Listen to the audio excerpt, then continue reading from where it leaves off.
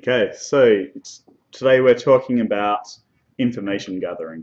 So this is the very important first step that an attacker takes when they're trying to figure out how to break into a system.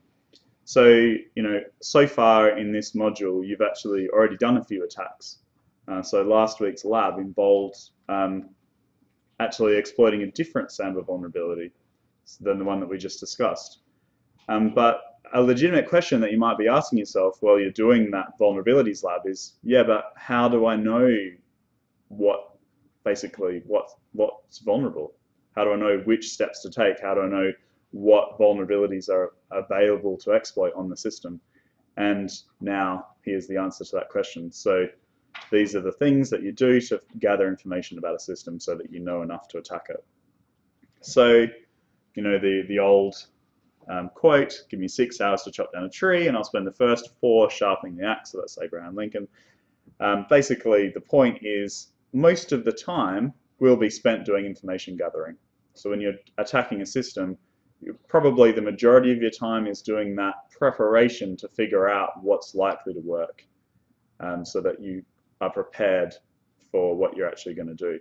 And the exploitation is possibly one of the most exciting steps. But it's usually the shortest. And then post-exploitation, again, could take a while depending on what you're trying to do. So that's what you do after you gain access to the system. So it's basically, we can break down it into 3 sections when you're attacking a system. So usually an attack's going to start with information gathering. And the more information that the attacker has, the more likely they're actually going to be successful. They're not just guessing what they're going to do to try and attack the system. So what kinds of information might be helpful to an attacker? IP ranges. Yes, IP address ranges. So if you know what IP addresses they're likely to use, then that is a very, very good first step if you're attacking a system. Operating systems. Operating systems, yeah. So if you don't know what operating systems they're running, then it's going to be harder to actually attack the system. Yes. Anything else? The software they might be running. Yes. So knowing what software's there, what services they're providing is a critical piece of information in order to attack that system. So also you might be looking at like social engineering side of things. So you might be looking at things like job postings and things like that to find out names of managers. That'll also tell you that possibly what software they're using. But yeah, detecting network ranges is very important, so then you know what targets that you have. Identifying basically all attack surface. So everything that you can interact with is potential attack surface. So the term attack surface is just everything that you have available that you can talk to. So if you're defending a system, if you minimize the attack surface, so you minimize the stuff that's exposed to the internet, then that is good for security. But if you're an attacker, it's important to just basically identify everything that you could possibly try to attack. And that could include people you could talk to try and do some social engineering. But the thing that we're focusing on here are things like what services are available. So we want to know what software is running on that computer, and as much as possible about that software. So we might know that, this looks like an Apache server, for example. It helps us more if we know the exact version of Apache that's running. So we do everything that we can to find out about what's on the system so that we can have a good chance of knowing the sorts of attacks that will work. And also, like on the website side of things, like what API, is there like a RESTful API that's there? Like,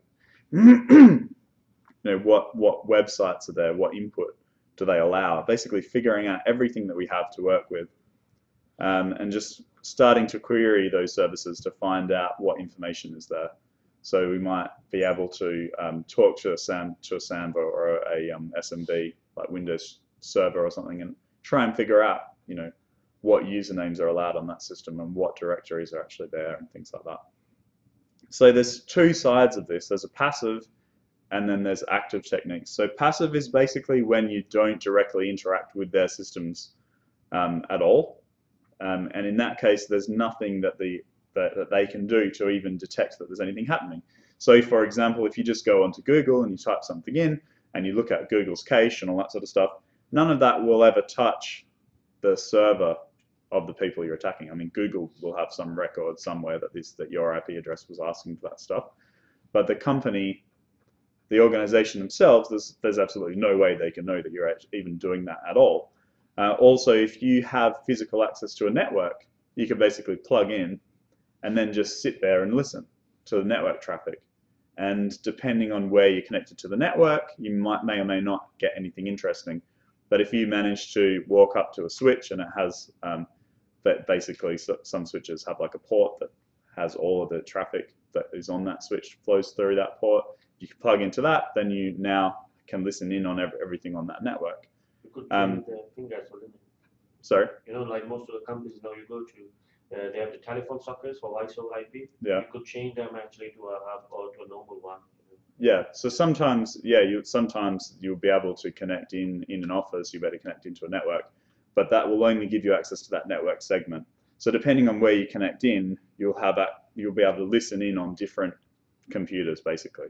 So, so yeah, but that can be a passive attack where your computer, I mean, you can do it in a way that doesn't actually interact with the network at all. It's just receiving information. So again, there's nothing they can really do to detect that's happened. Or if there is, it's very hard to detect that that's happening. And then there's active information gathering where you're actually interacting with the target systems. But again, it's often really hard to detect, or it happens so often that no one would ever investigate it. So something like running a port scan against a computer on the internet, if you're running a web server, you can't go and investigate every port scan that happens on your system because it just happens so frequently that, you know, basically you don't care, essentially. So a lot of scanning stuff will just go under the radar and no one will even really notice that you're doing it, basically. But with active information gathering, if they care, they can see that something's happening. So you start interacting with their computers and making requests and trying to figure out as much as you can about their computer. So you can break down steps of information gathering into 3 steps broadly. So there's footprinting, so that's mostly passive. It's finding things like network ranges, and it might include some things like information gathering to do with open source intelligence, nothing to do with open source software. Open source intelligence is about things like stuff that's publicly available on the internet. So looking at job adverts and stuff like that. So then once you have all that information, you go into scanning, which is an active phase where you're actually identifying each of the actual live IP addresses. You start off with a range. So for example, you might know Leeds Beckett University have this IP address range. Okay, that's good, but the next step is figure out which IP addresses are actually used in that range and exposed to the internet, and that we have to talk to if we were going to attack. So you can basically look for IP addresses that are live and what for ports and services are available being provided across the internet. And then you've got an enumeration stage, which is often tied into the scanning phase because the same software often does the enumeration stuff as well. But basically that's where you start querying the services for more information. So an IP address, just really basic networking reminder for you guys, is basic. It's obviously it's a number that identifies a computer on network. So for example, the example on screen, 160.9.244.58 is an IP address, and all communications over the internet protocol, which is the main protocol that communications happen on the internet, basically. So TCP and UDP are both based on the internet protocol. Use that IP address to route information from your, across the internet, basically, make its way from one computer to another. So it's really important to know IP addresses so that we can actually start an attack. And if we can get a list of all the IP addresses of systems that are on the organization's network, then that will help us a lot. And particularly if there are IP addresses that are exposed to the internet, because there might be like LAN IP addresses where they're only accessible to the internal network, and then there'll be some IP addresses that are actually available, but directly from the internet. So, but it's all can be useful information because, as we'll talk about later in the semester, when you basically break into one computer that's internet facing, from there you can start attacking all their internal computers. So at that point, you want to know the IP addresses of the the internal IP addresses. So domain name system. So just to get a feel for the class, how many is this a revision for you guys? Just a show of hands if you know what I'm talking about. Okay, yeah. So so just briefly then, the DNS is used to resolve a name. So when you type in google.co.uk, your web browser can't actually do anything helpful with that without using DNS to basically convert that name into the IP address. And then the IP address is used to actually talk to Google. So the name is just like a means to an end, just because it's easy for us. But DNS as a system is hierarchical, so we've got basically a tree of databases, basically. So for example, if you search for library.leedsbecker.co.uk, we would have our own DNS server that will tell you what the IP address is for library. And the IP address for Leeds Beckett will be, on one of the it'll be in a DNS server that is managed by someone else. So it's a hierarchy. But the easy way to think about this is it's like a address book. So if you had a phone book and you wanted to basically call a certain, I don't know, fish and chip store or whatever, you're not likely to remember the number unless you call them really often. And nowadays, we all use mobile phones, so I don't know, I haven't remembered a phone number in ages anyway. But because we've got address books in our mobile phones, but back in the olden days, you had to actually look up the number and type it into something, and then it would call it.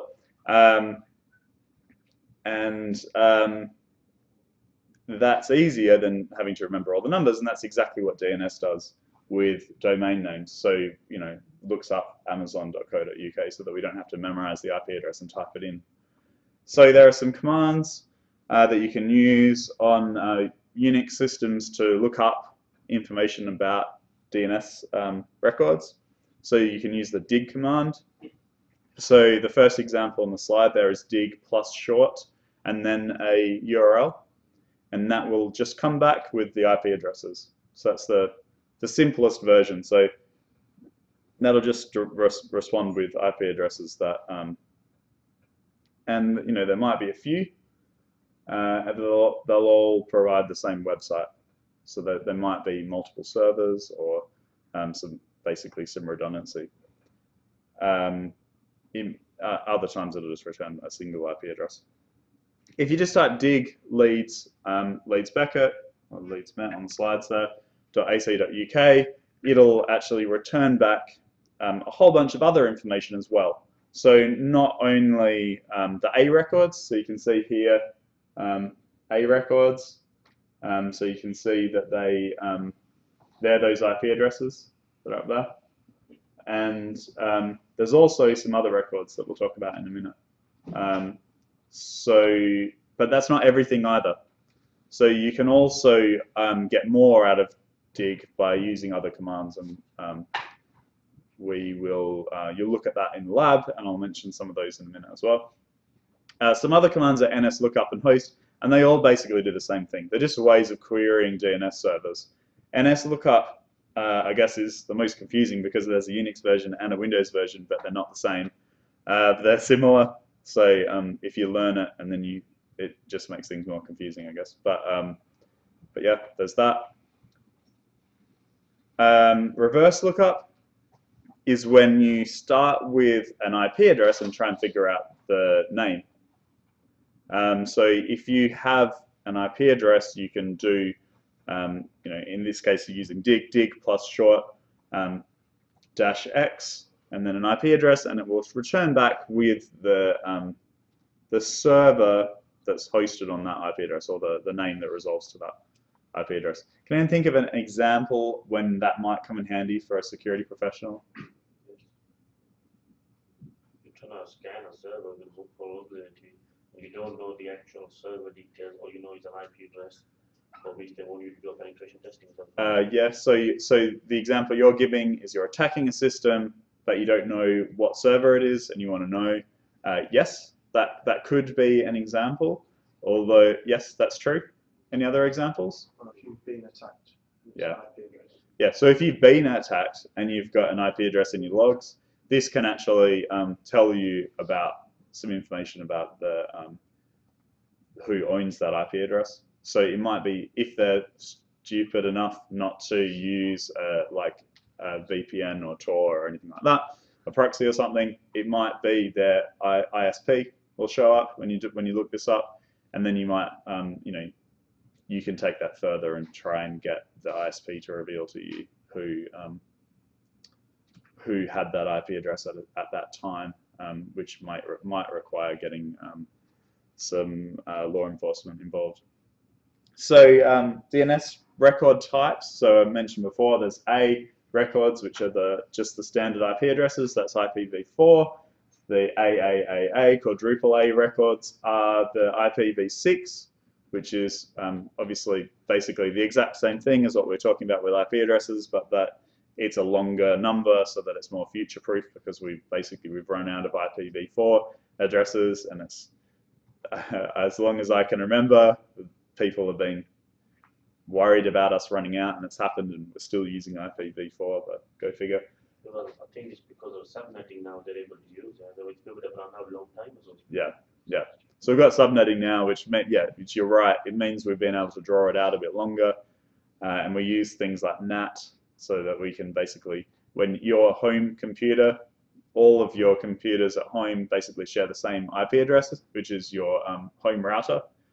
But that's not actually the way the internet was originally designed, but it's just a clever workaround so that we can have less IP addresses. But with IPv6, that kind of solves the problem in some ways, because there are, I think there's like enough more IP addresses than there are grains of sand on the earth or something. There's like enough for everyone to have an IP address. You give your light globe an IP addresses. There's loads. So there's these other records as well. So just briefly, CNAME is an alias of a name to another DNS record. An MX record is a mail server. So for example, if you did a DNS lookup against Leeds Beckett, and there's an NS record, MX record, then that would be the email server, the IP address of the server that provides email for Leeds Beckett. NS records are the actual name servers, so the server that can provide more details about DNS records for that organization. And then there's the SOA, which is the authoritative information about DNS zone, which is where you can get information about things like what is the name server and who the admin email and things like that. So DNS zone transfer is when one DNS server talks to another and says, tell me everything you know. And it basically dumps the entire database, so all of the records from that DNS server, and tells it to the other DNS server, here you go, here's everything I know, and do what you will with it. It's one of the older but still used methods between DNS servers, so that name servers can retrieve information from one another. And basically the way it works, the secondary name server would send AXFR type request. So we were talking about A requests, quadruple A. This is a different type of request you can make. And if it allows a zone transfer, the DNS server will respond with everything that it knows. It should only ever be allowed to specific systems, but it can be a security misconfiguration. And I guess just to illustrate that it can still happen, in the labs, in this week's lab, you may have already done a zone transfer. against the DNS server that we've got set up in the lab. True story, that wasn't intentionally set up that way. That was an accident. Someone misconfigured the DNS server, and as a result, we can demonstrate that within the labs and actually look up all that information. So it can still happen, but it shouldn't, basically. If you try and do this against Google, then it will respond back with basically nothing. It'll just say, not allowed, kind of thing. Because the really bad thing about it is because it leaks the names of servers.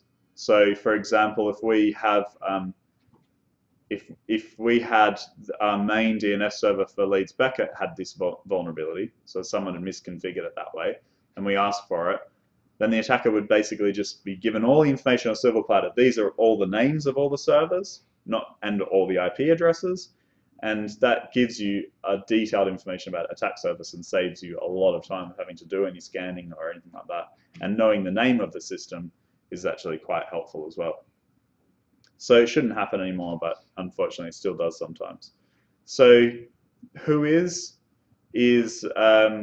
when you register. How many of you here own a domain name? 10. 10 domain names. Good. Yeah, so a few of you. So when you registered your domain name, so if you've registered anib.com or whatever, then you will have had to basically go through a registrar to do that. And you need to provide your contact details, including your address, your phone number, email address, and all of that information is stored in a public database. Not really. Which I'll get to in a second. So if you use the whois database, you can get to all this information. And whois is a protocol, a program, and also a directory. So just to keep things interesting, the name means a few things, which I'll talk about. So, okay, so I will also mention that often these services will charge you money to keep your details private, so that their name goes on the record instead of yours. And it's ridiculous, to be honest. Like that, so you can pay them money to keep your information private. That's good though. Like I've got all my two companies, both are just from my home address. I don't want my personal details going to people. Yeah, but if you own 10 domain names, how much money is it costing you for them to keep that information private? You pay for each of these. £5 per domain. Yeah. So you're paying, like £50 just for them not to be publishing your information. So regional internet registries are responsible for keeping a record of all this stuff. So the registrars feed all this information through to these databases, and there are different databases for different sections of the world. So so we are. Is this working? Yeah, I can't really see it. So we're in the right zone, but there's like all these different areas around the world. And if you look at the whois program, it can basically tell you what sources it's using, like what are the databases that it's using. So you can use that command there. So as I mentioned before, whois is a program. So if you're using a Unix system, you can just type in on the command line whois and then the name of a URL, and it will feed back all it'll figure out what server it needs to connect to find out the information, and it'll feed all of that. Uses TCP port 43, and for that reason we can't do that in the labs because all of our internet traffic goes via a proxy. So we can't use the program directly.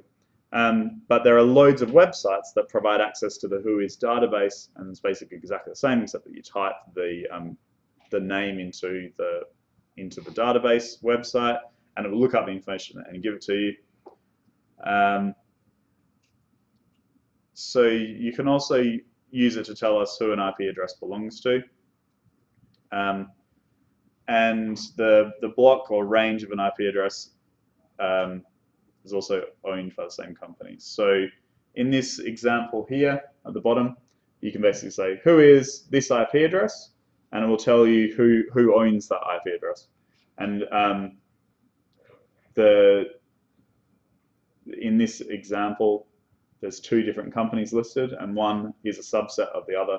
So it looks like the top one is like a company that's like has a whole range of IP addresses, and then the Free Software Foundation has basically a subset of that.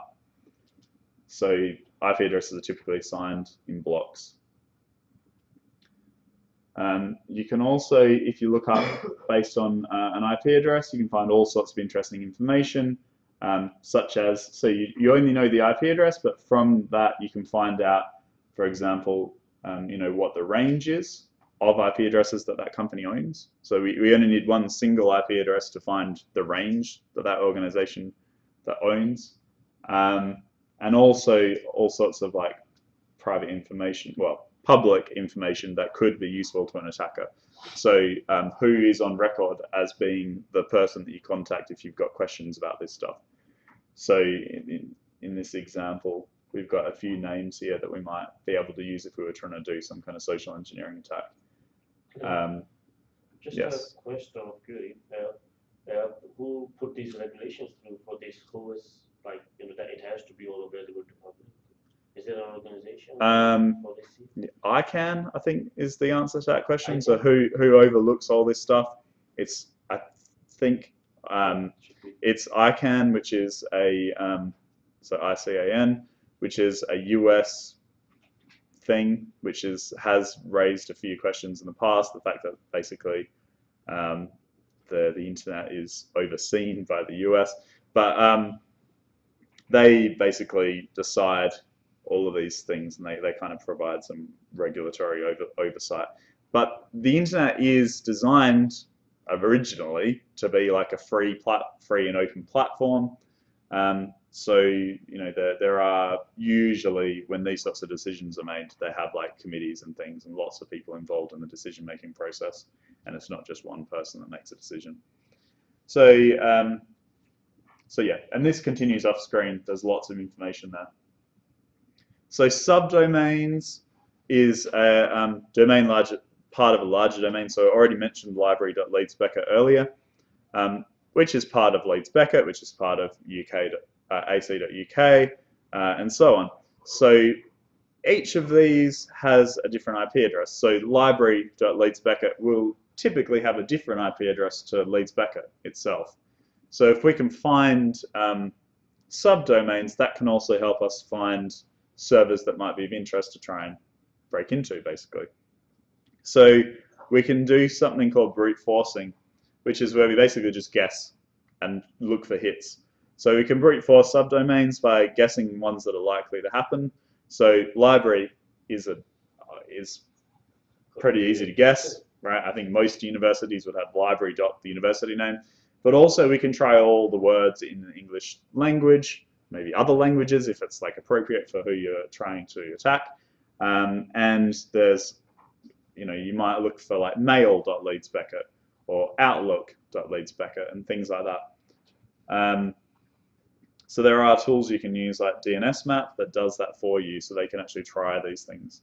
And there are other tools like Fierce, DNS DNS Recon that will do basically everything that we've been talking about and try and automate all this process to try and search out all this information from an organization.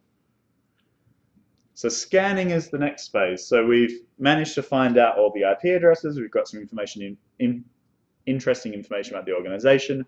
Next stage is an active stage where we try and identify the IP addresses, ports, and services. So if you're a network administrator, you might use all these same techniques to just keep a record of what's going on in your organization. Check no one has just like installed another server on your network that they're not supposed to. It doesn't hurt to check these things every now and then. But for an attacker, it helps to basically plan your attacks so you can see what's there. So it reveals the attack surface in even more detail. So all the various things exposed to the attacker that they can try to compromise. So once an attacker knows an IP address with an open port and what version of software it has, then they can start looking at exploits that will work against that specific setup. Or, you know, a more advanced attacker might actually start looking for new attacks against that system.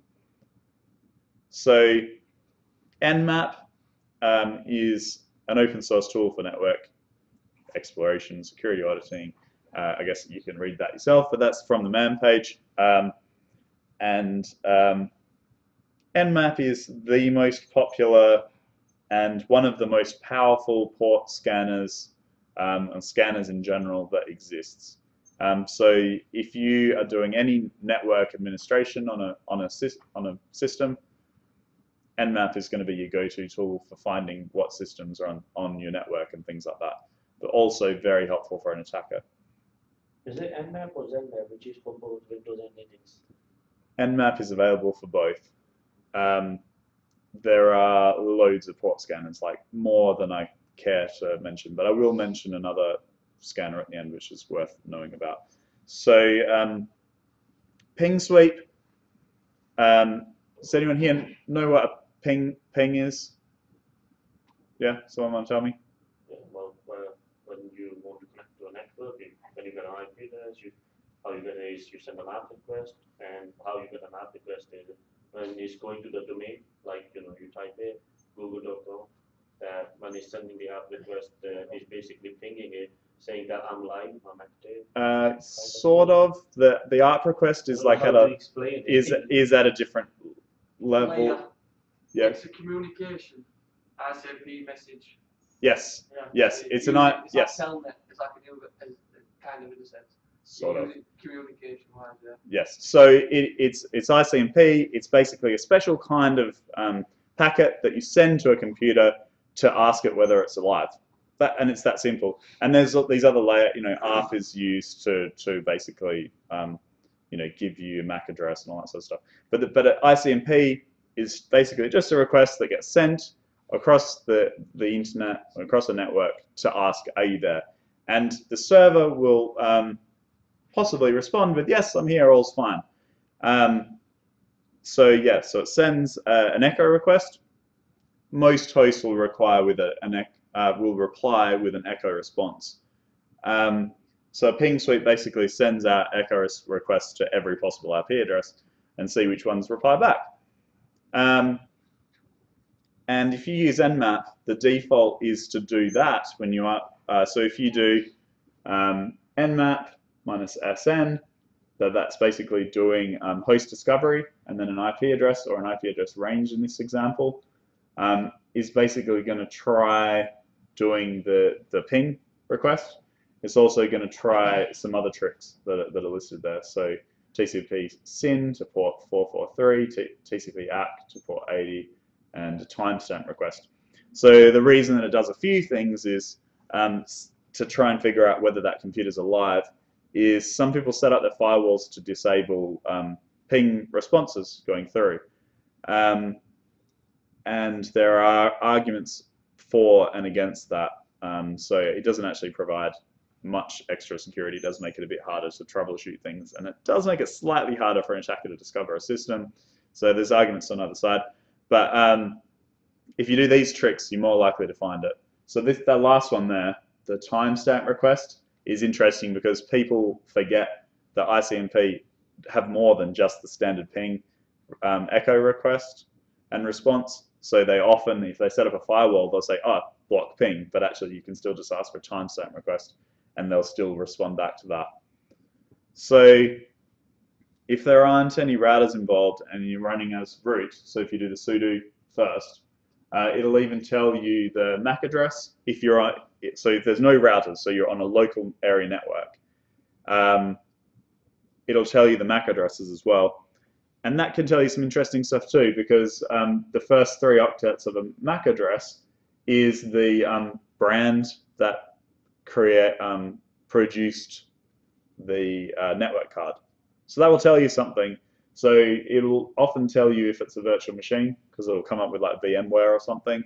But also if you say it's a Hewlett-Packard, then that gives you some ideas about it. If it's Cisco, then it's probably like a switch or a router or like some kind of network gear. So that can be helpful information as well.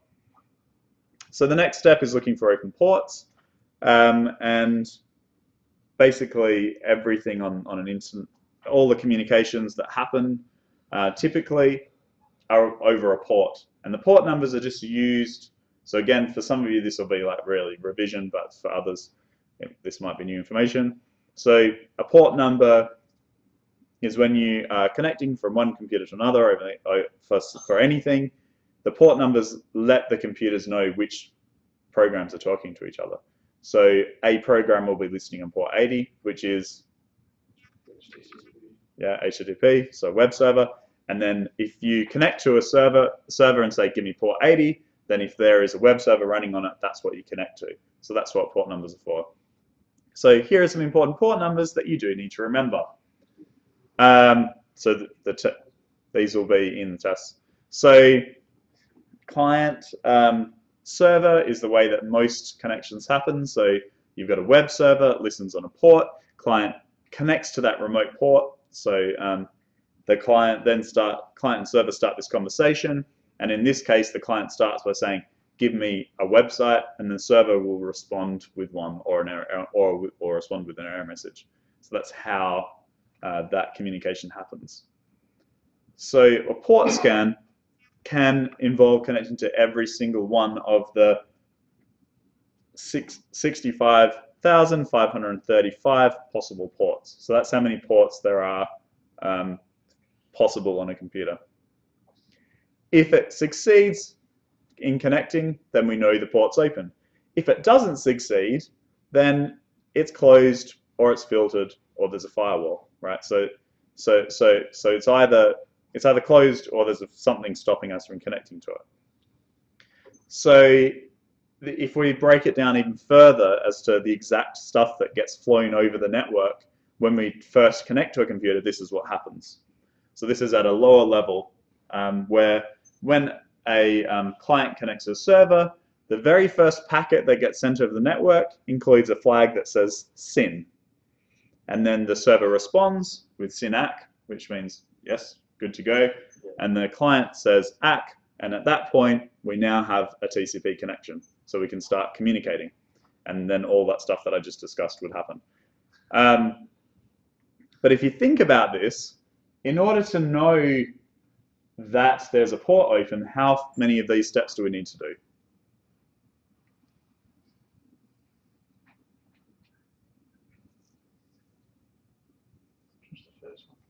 Just the first one. So the client sends a SYN packet, and then you go, oh yeah, port's open. No? First two, yeah. So we send the first one, and we have to wait for a response, all right? But if the server responds out with SYN-ACK and says, yeah, good to go, at that point, we don't even need to connect to know that the port's open. So that's what a SYN scan is it basically just skips connecting. And it means it can go a lot faster, because it's just sending out requests, listening back. It doesn't need to keep track of anything, really. It doesn't need to remember which, that it's waiting for a response or anything like that. It just, oh, we've got a response, yeah, the port's open.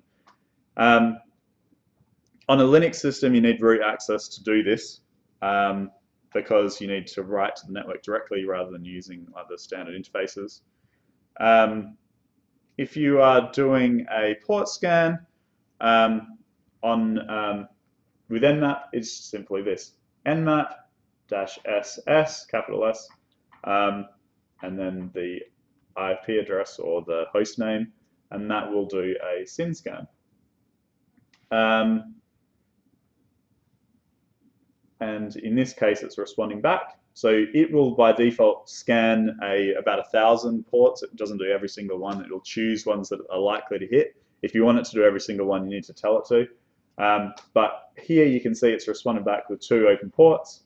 We can see port 80 is open and port 443, which are both web servers. So this is Google, obviously have their server running. So knowing the ports there tells us there's something there, but in order to know what we can do to try and attack it, we want to know what is running on it. So if it's a web server, is it IIS or is it Apache or something else? What version is running? So the way that we could do that is banner grabbing, which is the simplest version of this, where we just connect to a port and see what it sends. So here you can do NC, like netcat, and then host and a port, and in this case it responds back saying it's an FTP server with the exact version.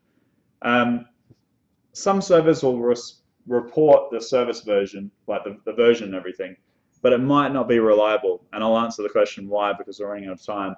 But it could be lying, basically. So there's software that can try and take that further to figure out whether exactly what version of software it is, not necessarily trusting what it's saying about itself. So AMAP was one of the first versions of this, and it's kind of like, it's not really maintained anymore. But Nmap does this really well. So if you do Nmap -S capital V, it will do this server identification. And it can also do OS identification, because different operating systems have different network stacks, so different code for their networking, and therefore will act in slightly different ways. And by analyzing the way that it's responding and using the internet, you can figure out what operating system it is. So is it Linux or is it Windows, and so on. And you mentioned ZMAP earlier. ZMAP is something that's quite recent. I think it was about 2 years ago that it was released.